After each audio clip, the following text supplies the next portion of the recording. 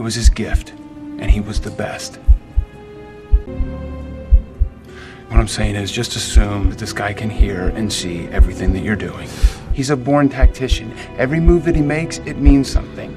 That's a pawn being moved off the board. If I were you, I'd be looking for the next piece.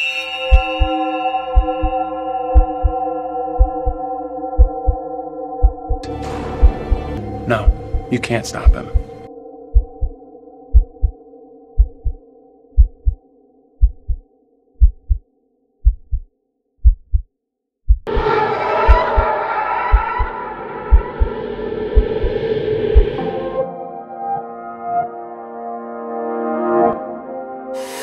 What's up, people, and welcome to another episode of Supreme Decisions. And yes, today we're on the iPhone 11 again. But today I want to come to you real quick because I want to discuss punitive damages. Because a lot of times you hear me say sue police officers in their personal or individual capacity.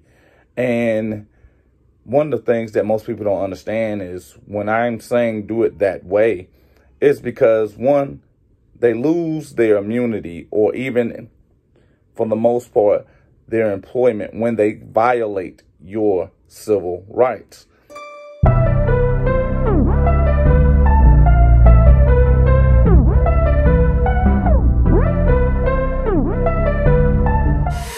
And the second part of that is you can't really put a dollar amount on one's liberty, their life, or, well, actually they try to put a number on your life, but we'll get into that later too. But you can't put value on certain things. That's where punitive damages come in. And this is also where a lot of times you'll hear me say, sue them and take their pension.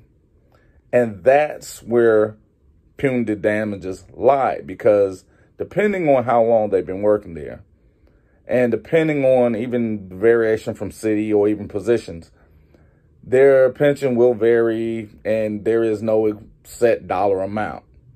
So today, punitive damages it's damages exceeding simple compensation and awarded to punish the defendant.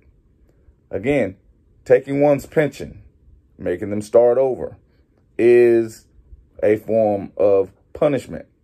Because when you're talking about someone that is violating another person's civil rights that they have vowed or took an oath to protect, punishment should fit the crime, as they love to say.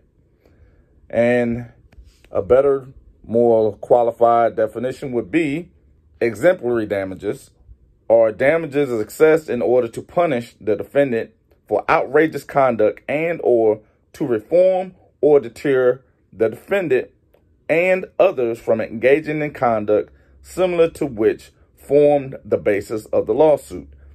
This is also where the thing of clearly established comes from.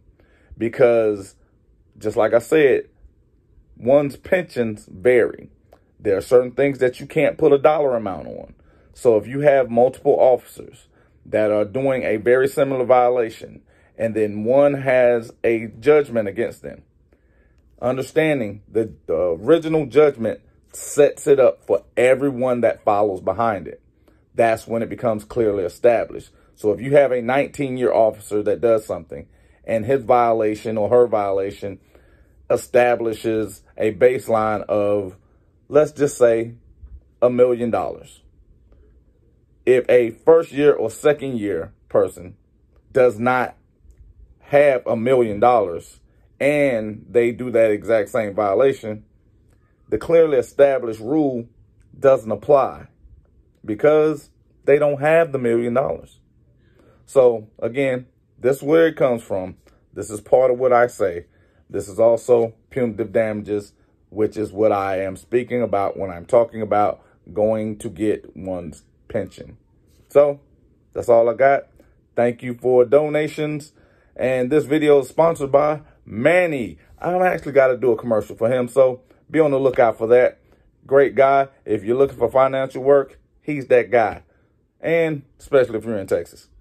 Keep donating. Apple Pay, Google Pay, Venmo, Cash App, my favorite, because you don't have it, we need to fight, because you get bonuses and discounts, and maybe you just don't like saving money. Maybe you don't want the $5 Cash App gonna give us. You know, I think that's what it is. You might not want it. I want it. Download it, send me $5, Cash App send you $5, and then we both get $5. And also those that don't have any of those, Zelle from your bank. Do it for free. The wire is quick, easy, and set up already. So, until next time. Another casualty.